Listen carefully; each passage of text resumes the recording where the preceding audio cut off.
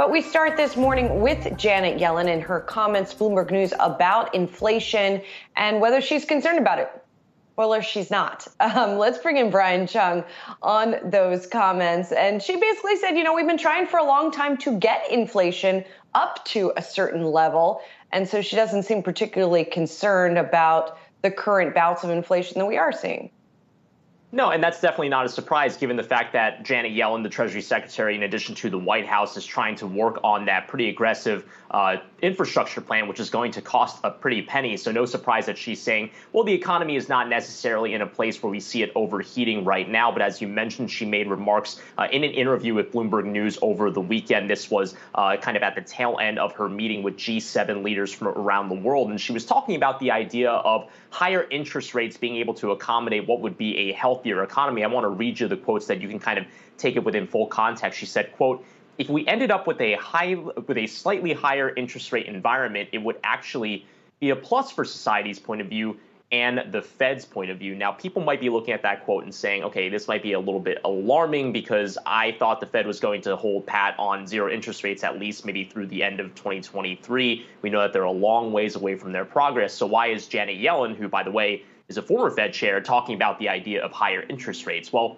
I don't want to get too into the nitty gritty, but the idea that Janet Yellen is trying to get at is that at some point over the longer run future of the economy, they can get to a healthy place where inflation is not necessarily at runaway levels, but it's not so low where the economy can't grow, to a point where, yes, you can get back to a more quote unquote normalized economy where it could accommodate higher interest rates. Now, you look at the Federal Reserve's projection of where that longer run rate would be. That's just normally called R-star within economic circles. It's about 2.5% on a nominal basis. But of course, that's very low when you try to adjust for the Fed's target of inflation, about 2%, which implies that the real neutral interest rate would be somewhere around 50 basis points. So not necessarily very high on that front. So Janet Yellen saying if we can get the economy to a healthy place where it can accommodate higher levels of interest rates, that's a good thing. So not necessarily commenting on Fed policy. It seems like bond markets are reacting to that. You see a 158 handle-ish or so on the 10-year. So it seems like people are kind of getting the message, but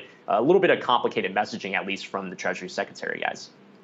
Yeah, and Brian, I just wanted to pick up on that point specifically. I mean, look, as Treasury Secretary, you're one of the most powerful people within the government. So, Janet Yellen's certainly free to say whatever she wants, pretty much. But it sounded a lot like central banks speak. And I do think, as you outlined, I mean, the messaging is a little bit complicated. And I guess who really cares about messaging if the market isn't reacting to it? But these are very Fed chair-like comments from someone who, had been the Fed chair, certainly follows Fed policy closely, but is now focused on a different set of government challenges.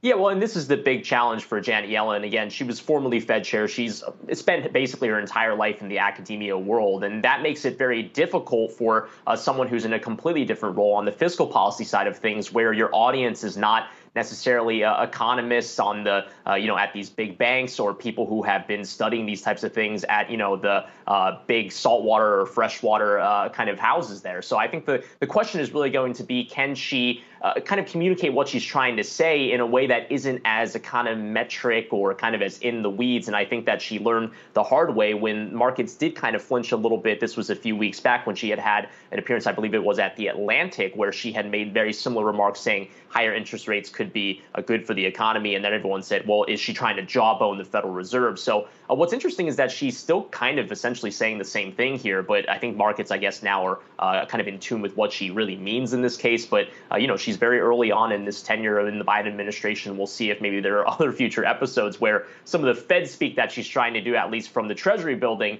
might end up getting people confused. Yeah, and something else, in this sort of era of heightened sensitivity to all this inflation talk and rate talk, we've got the next CPI data point coming this week on Thursday, right? And the estimates I saw, for the headline number to rise 4.7% core, 3.4% on a year-over-year basis. But Brian, you have to wonder if a lot of this is baked in at this point, and certainly on a consumer level, people know prices are going up because they're paying them. Yeah, and in our conversations with the Fed officials over the last few weeks, we're currently in a Fed blackout period ahead of not this Wednesday, but next Wednesday's FOMC meeting. But Fed officials have said we should expect to see higher prints on inflation, although we already had an upside surprise for the data for May and April. And I think that you'll hear most Fed officials, including some like the likes of Rich Clarida, say they were honestly surprised about the last round of that CPI print. So if it is indeed the case that we're inching a little bit closer to that 4% year over year on the CPI, that would indeed definitely imply that the inflationary pressures are there, and no one's denying that. But of course, the Fed, for their cover at least, saying that this is likely to be transitory, this is likely to be temporary, not just necessarily the base effects of looking at these year-over-year comparisons where you're comparing against the depths of the pandemic, but also some of these supply chain issues that have been choking up some of the, I guess, availability of materials that have forced these producers to ultimately raise their prices. Now, where you fall on that, are you team overheating or are you on team transitory, depends on whether or not you think this is going to lead to some more cost push pressures where ultimately wages are rising along with prices. That could lead to some sort of 1970s like price spiral. Some people saying this economy is very different. That's not going to happen this time, but that debate very much still ongoing. And I believe it's going to be more than just the May and even June prints before people have a good clue of exactly what's going on here.